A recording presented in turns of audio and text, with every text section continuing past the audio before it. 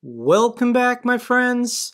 Currently, we're on day 248 of Russia's disastrous invasion of Ukraine, and today's top story is that Russia is claiming to have successfully repelled a Ukrainian drone attack on the Crimean fleet in the port city of Sevastopol. The Russian army is claiming to have destroyed 9 aerial drones and 7 maritime drones in a coordinated attack that occurred earlier this morning.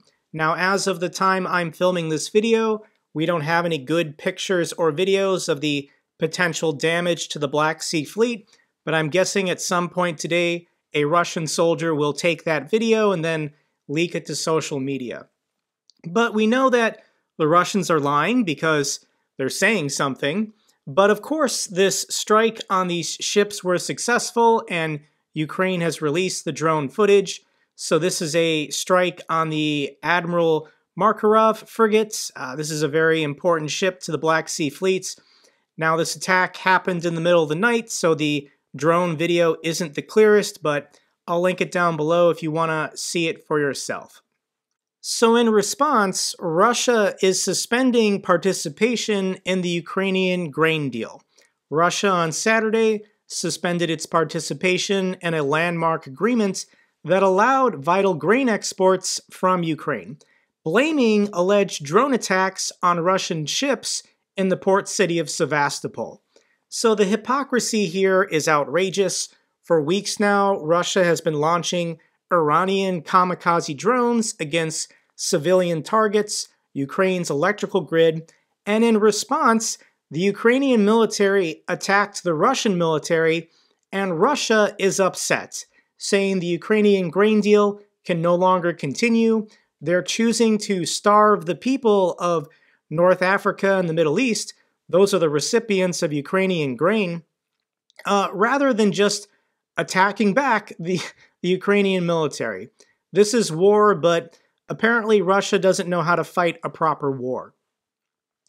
Other batshit crazy news that I just have to share with you guys is the official Russian representative at the UN Security Council has accused the United States of developing virus-infected combat mosquitoes. So this is the Russian diplomat at the UN who made these claims that the United States is genetically engineering mosquitoes to go after Russian soldiers or the Russian people.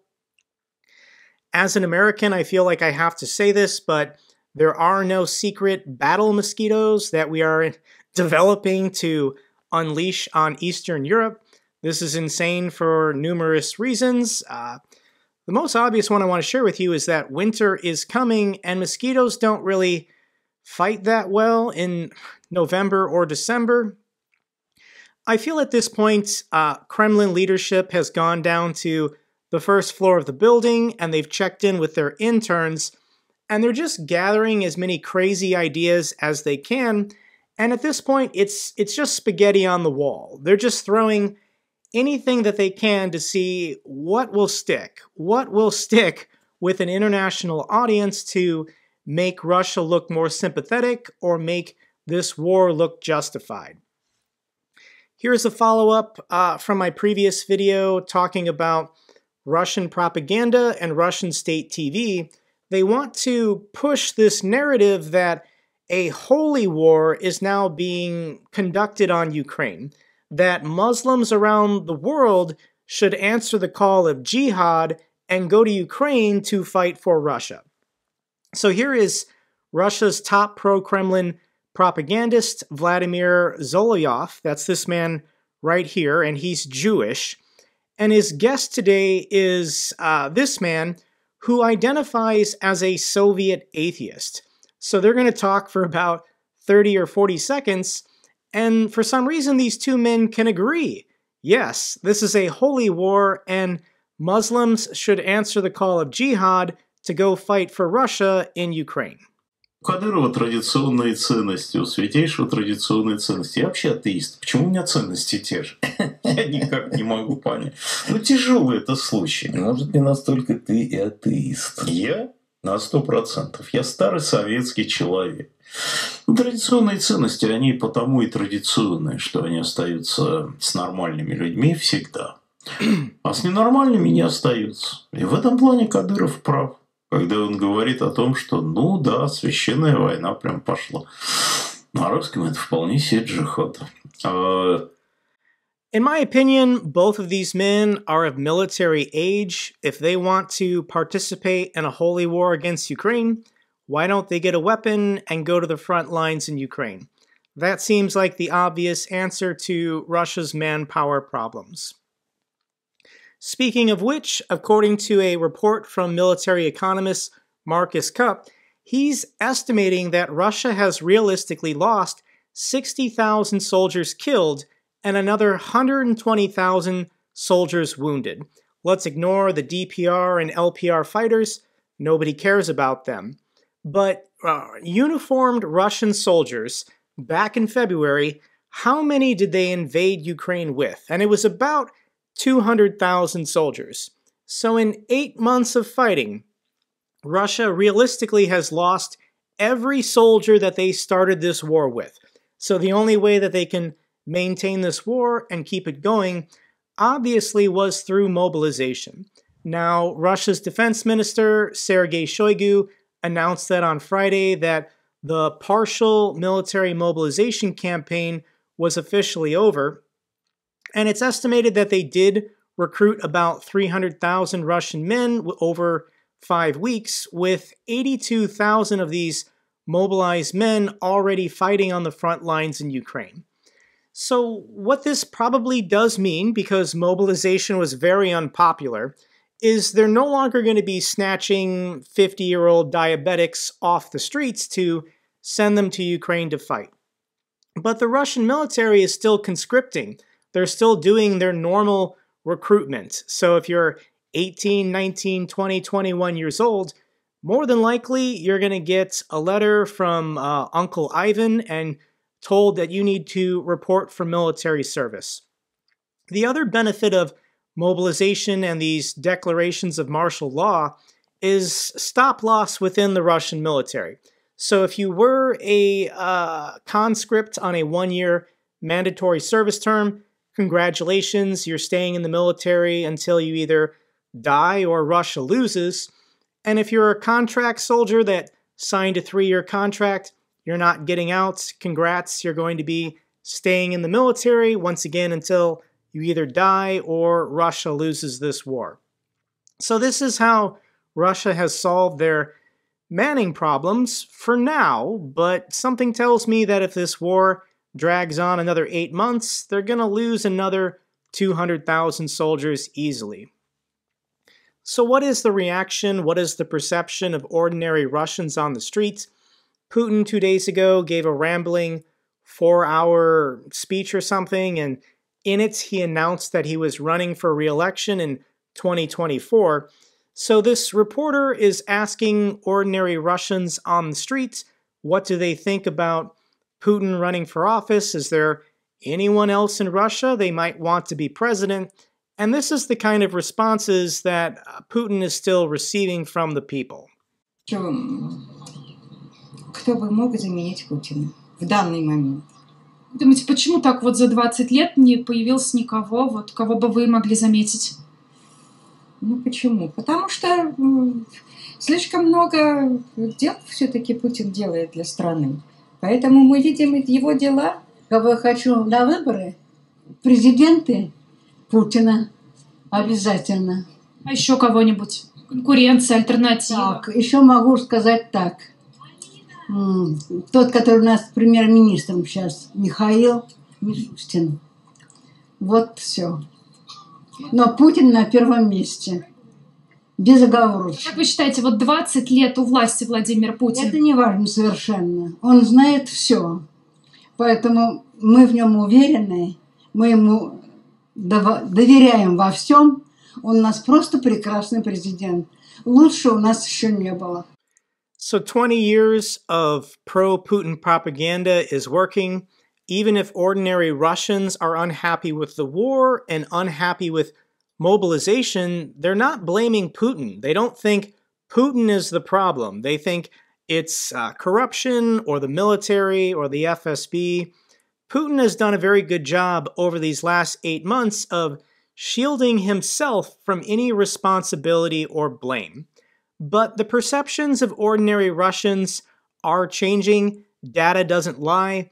The words mobilization and retreat internet search data reveals Russia's changing concerns.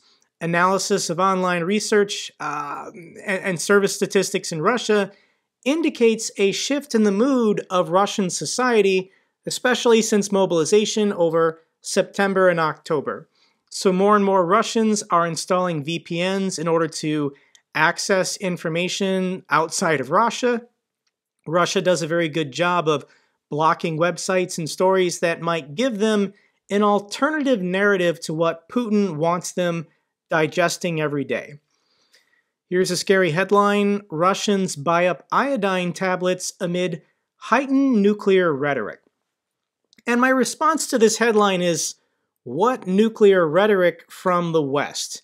Nobody in NATO or the United States is talking about using nuclear weapons.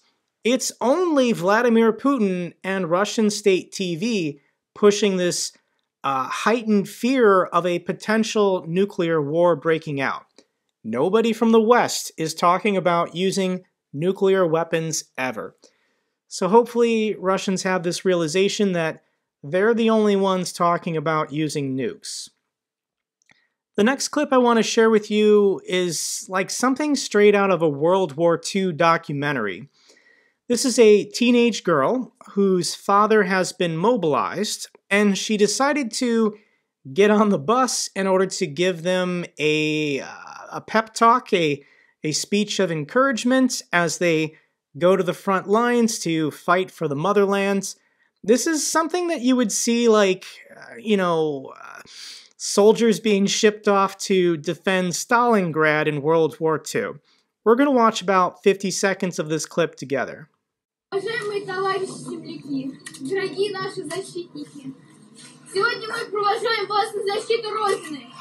Улыбнитесь, ребята, улыбнитесь, мы все с вами. Все с вами.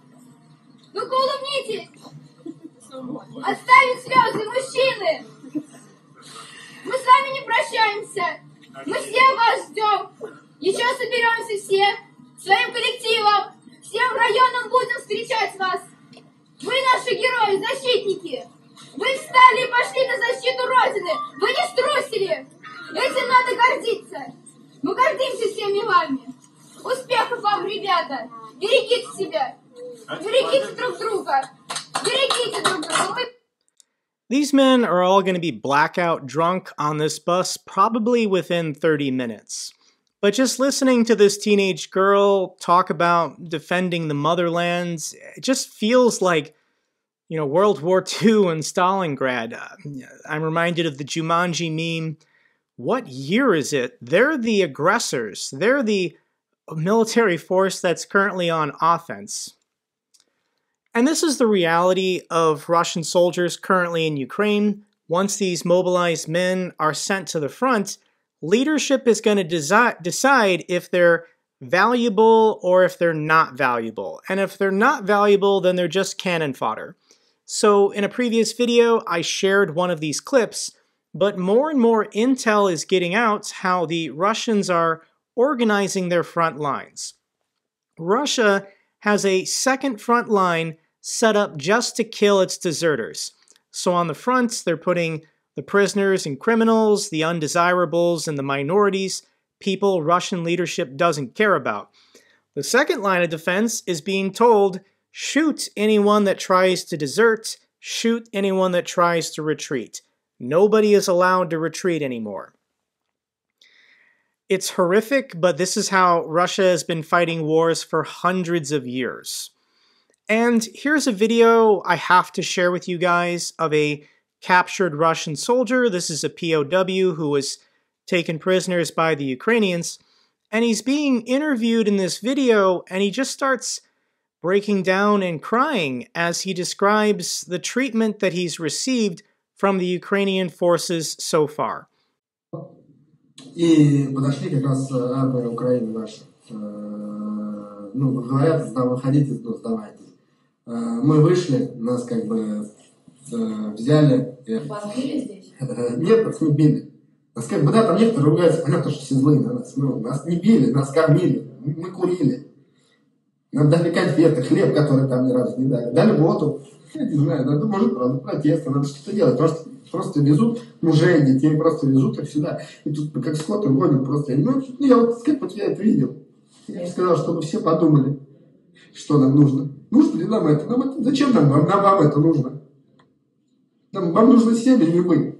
Украину, правда, надо от кого-то? Не надо ни от кого спрашивать, все говорят на русском языке. Здесь я куда меня не возили, везде со мной по-русски, везде с тобой нормально общаются. Такого то, что говорят в интернете, рассказывают, никогда такого. Ну, не было здесь такого. Здесь мы сами удивились, что здесь такое хорошее отношение. So here's a Russian soldier saying that we're being treated better as prisoners by the Ukrainians than by the regular Russian military.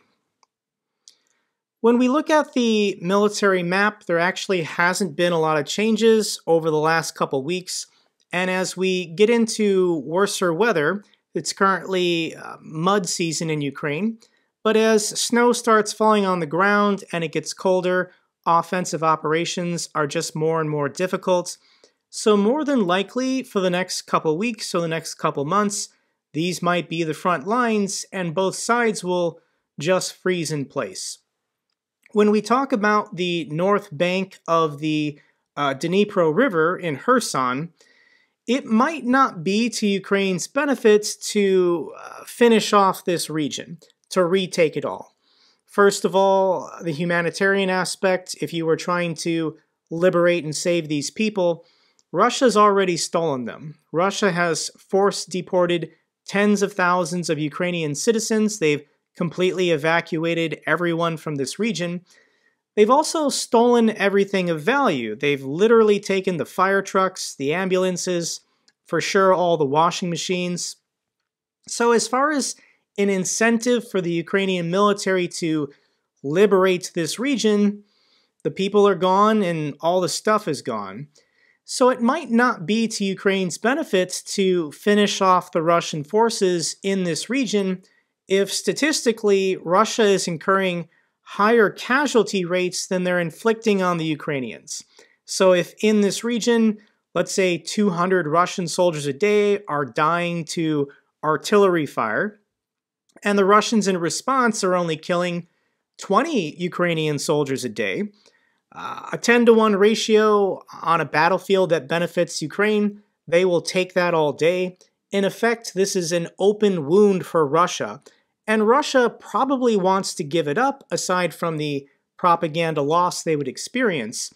But if Russia gives up on the north bank of this river, if they give up on the city of Kherson, they're going to reallocate those soldiers to the Donbass region or Kharkiv or Zaporizhia, and then maybe the imbalance, the benefit that the Ukrainian military is getting isn't as high. So for that reason, the Ukrainian military might choose not to finish this off. As they draw Russians across the river, they're at a strategic disadvantage.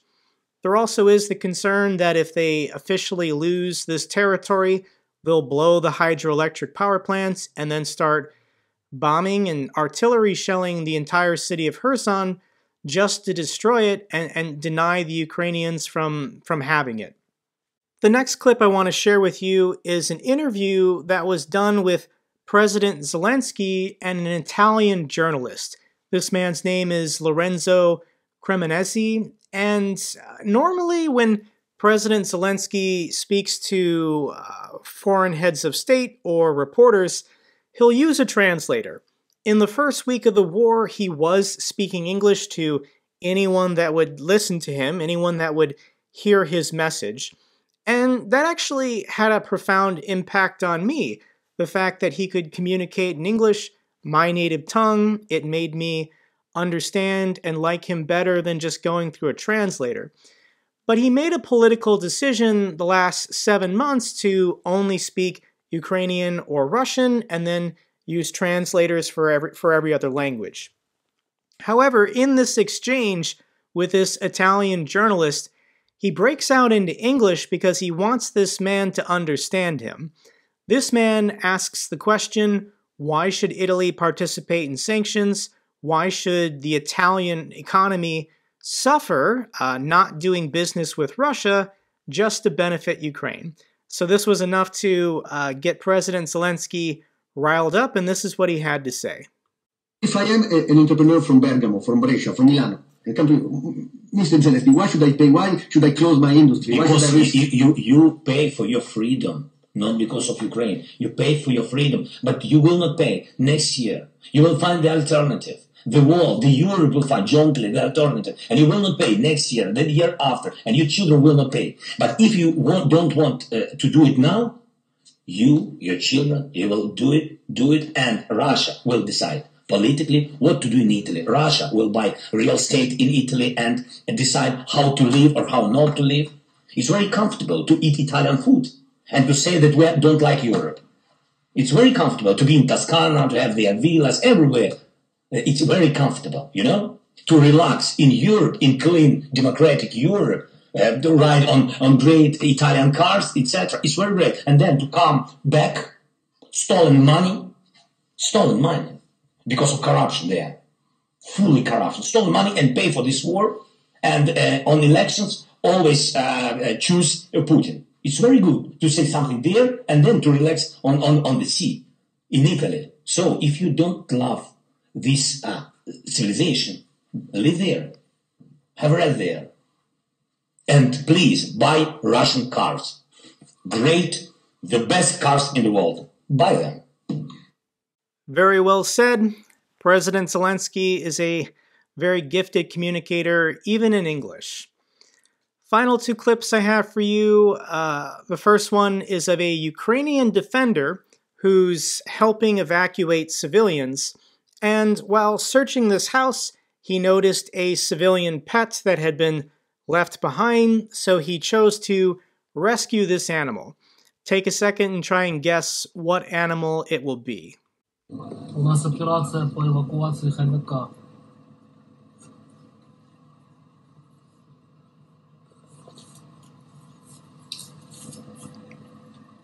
Эвакуация. Спасли хомяка, короче, с передка. Королевский классный хомяк. Давай, грузи, поехали.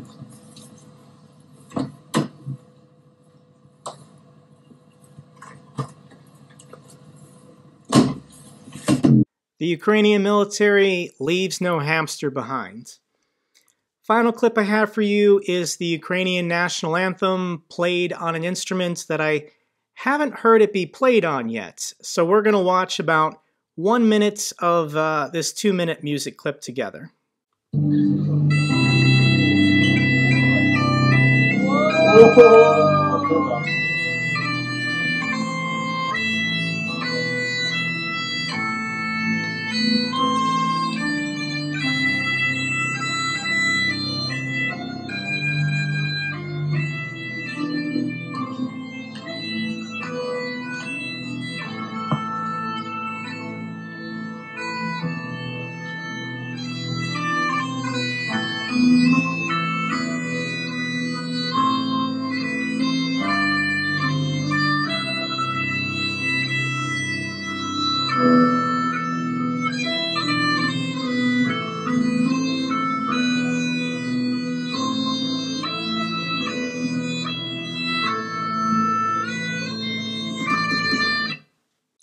That's all for this update video. Glory to the heroes, glory to Ukraine.